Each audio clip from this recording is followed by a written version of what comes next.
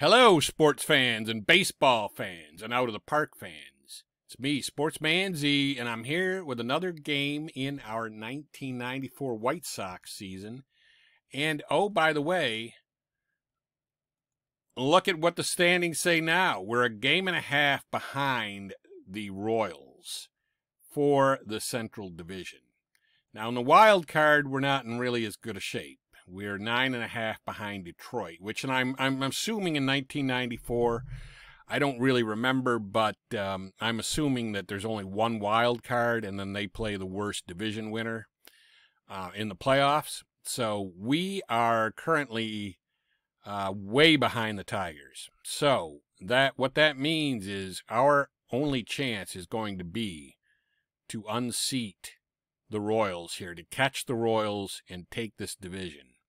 And even with that, we've also got the Indians right on our tails. So this is going to be a real good race right down to the end. And it'll be interesting to see, to say the least. So today, as you can see, we play the Orioles today. Who are 68 and 63, pretty good team. And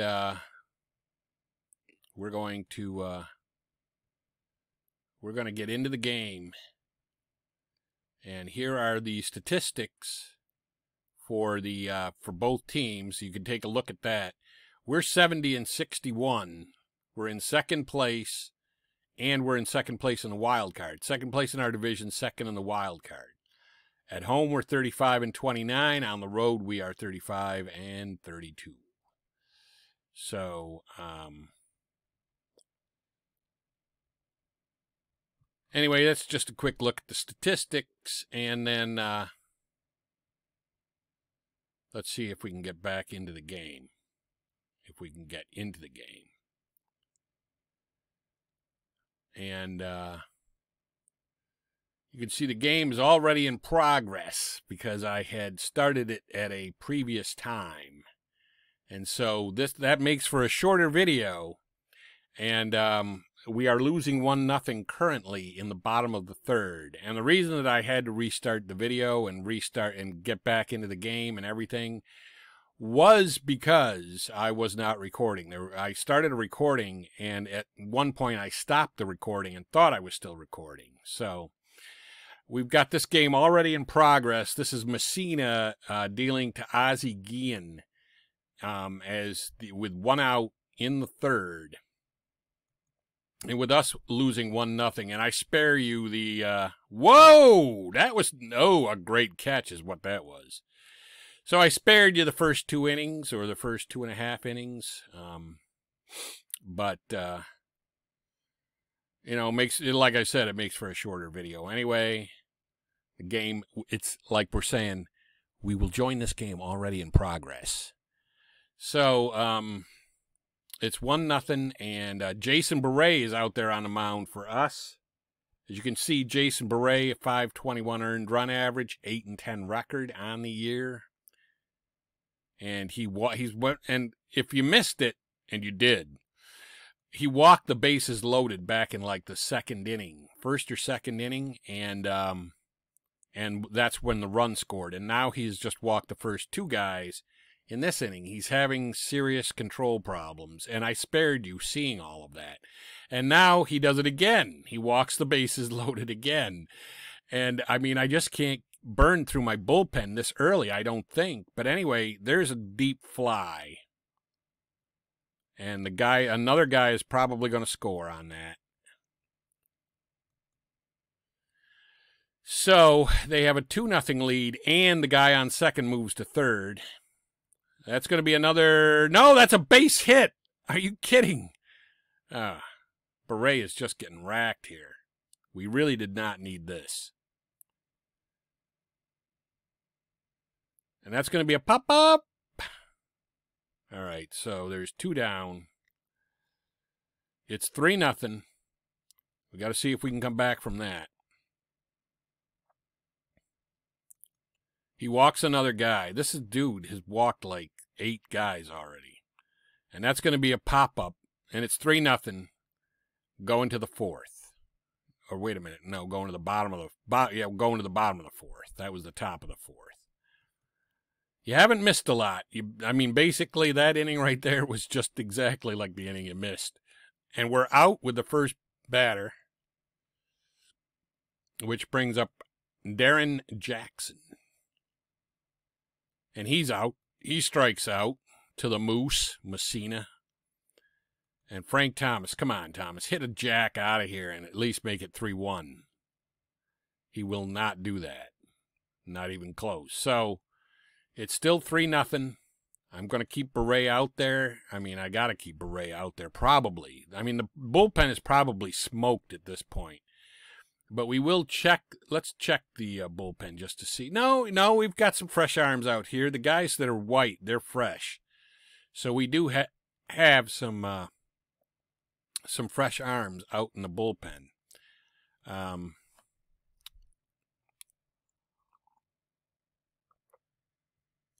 Still, you don't want to burn through those guys. You might need them in another game, and we're already down 3-0 in the 5th. And there's a strikeout. So Bere, maybe he's found his second wind. And again, my apologies for your not seeing the first 2.5 innings of the game, but it was something you would have wanted to miss. So here we go with Robin Ventura's up with 1 down, nobody on. And he is going to fly out to center field. And we got a little base hit, a little base knock right there. Nice.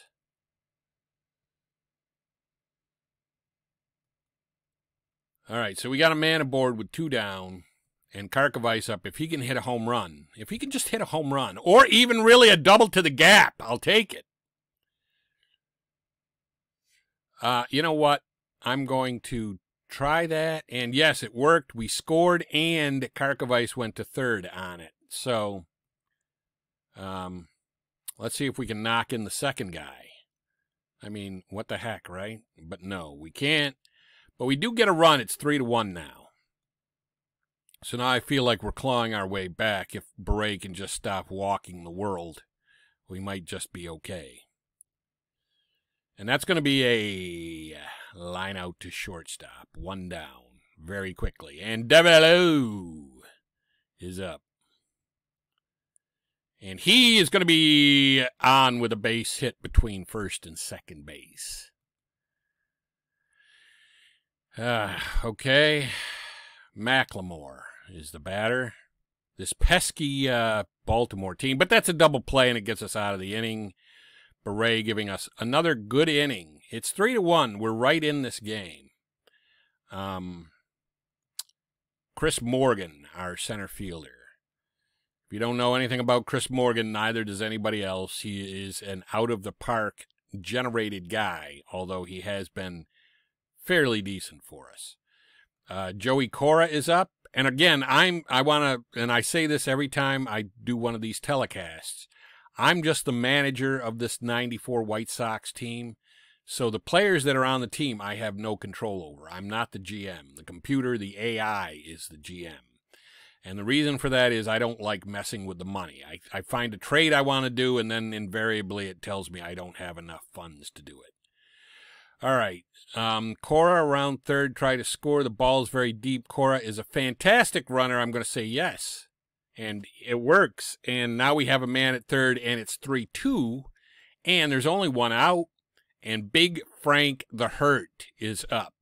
And he might get that run. Oh, my God, he made an error. The left fielder bobbled it and made an error, allowing Big Frank to pull in at second and allowing us to tie the game. So this is the important part of the game. This is the part of the game you wanted to see anyway. So we've got Julio down by the schoolyard. And he's going to rip a single. But I don't know. Is Frank going to score? No, he's not even going to try it. and they didn't even give me the option to try it. But there's one out with runners at the corners, and Robin Ventura Highway is up. No, he got picked off. Mussina picked him off first base. Unbelievable. And then they're going to be out. So it's a tie game because we got a guy picked off of first base. Unreal. Can I just say that that's unreal? So you got Bere out there, and he is almost tired. So I am going to go and warm somebody up. Going to be McCaskill because it's still kind of early. And we're going to hope Bere can kind of at least get us through this. I mean, I would like to see him get us through this inning. That's a deep fly, maybe a homer. No, it's a deep fly. Good. And that brings to the plate Jeffrey Hammonds. And Jeffrey Hammonds hits a comebacker right at Bere, and he makes the play, and there's 2 down. And Chicago Vice behind the plate, and up at the plate is Palmeiro. Let's see if he walks Palmeiro again. I know he walked him once. That might... No. Oh, it's an error. All right, well, let's go see if McCaskill's ready. Nope, he's still warming up. All right. Now let's see if McCaskill's ready. Come on, man. You got to be ready now. All right, good. Now he is ready. So I'm bringing McCaskill into the game.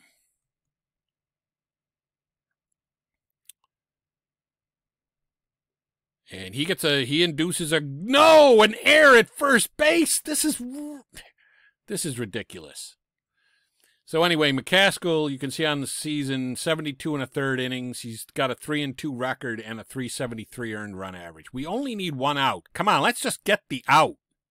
And we did. He struck the last guy out. All right. So it remains 3-3 despite that touch-and-go inning right there, and we're in the bottom of the 7th with Tim Rock Raines up. Tim Rock Raines flies out. And he's still got Mussina out there pitching. And why not? I mean, really part of the reason they got scored, one of our scores was on an error by the left fielder. And there's a play by Ripken right behind home plate, and that brings up Ozzie Guillen. And for those of you who missed it, and again, you did miss it, when I went over the lineups at the start of the game, they showed that Guillen is cold. But as I said at the time, a cold Guillen, who cares? No, really not worse than a regular Guillen. So McCaskill, let's hope he can at least give us this inning. You can see by his bar right here, he's in pretty good shape. I mean, we're in the 8th inning, and we do have some more guys that are rested. Oh, would you stop making errors? All right, another error at first base by Franco. Franco's our first baseman. That is a nice play by Karkovice. That dude he had cat-like reactions on that one. And there's 2 down, and Ripken, the shortstop, is up. Ripken with a beard, which he never had in his life. And we're going to have to... Did we get him? No, he's safe. All right, so runners are at the corners with 2 down. We just need to get Jeffrey Hammonds out.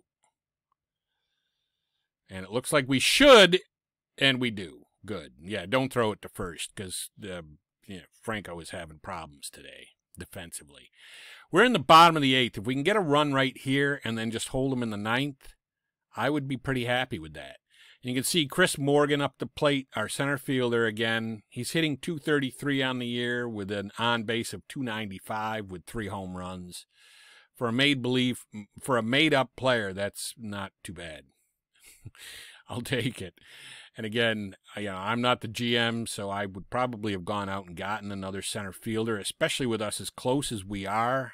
In fact, now that I think about it, he hasn't gone out and gotten us anybody that I can tell. our GM, which is kind of odd. But anyway, there's 2 away quickly, and Darren Jackson up. We could use a real home run right here. And no, he flies out. All right. McCaskill is tiring, so I'm going to get Gossage up in the bullpen. And again, the reason we have Gossage, you're probably saying he was never on the White Sox except at the start of his career, and this is the end of his career. Well, you're right.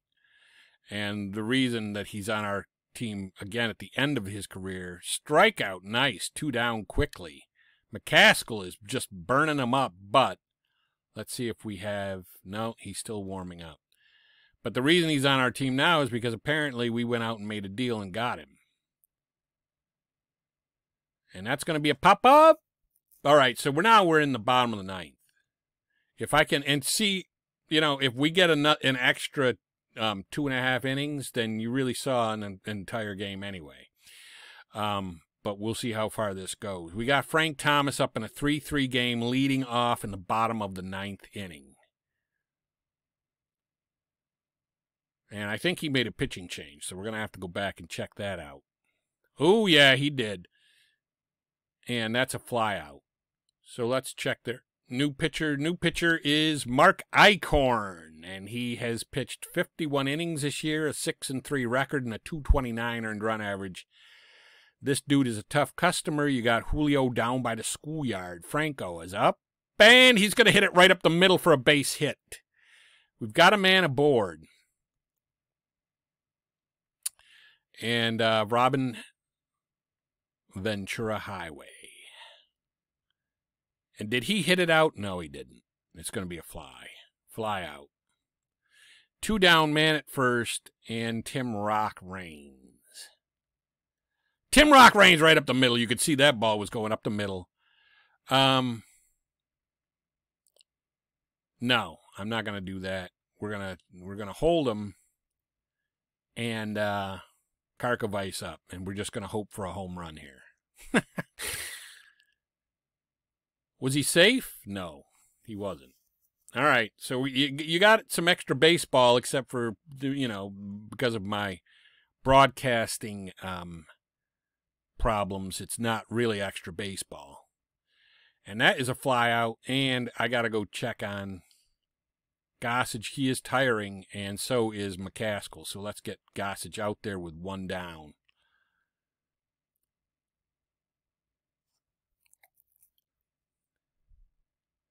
And Gossage induces a fly ball.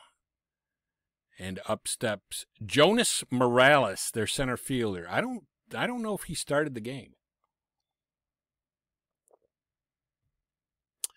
But anyway, we find ourselves in another situation where 1 run wins us the game. We're in the bottom of the 10th of a 3-3 game. It's been a really good game, and you've seen most of the scoring. You only missed 1 run by the Orioles because of my broadcasting technicality problems. So Ozzie Guillen's going to lead off. Not really the best hitter to be leading off, but what happened here? No, he's out. They make that play smoothly. We just need a home run. Chris Morgan, he has 3 of them on the year, but not really a power guy.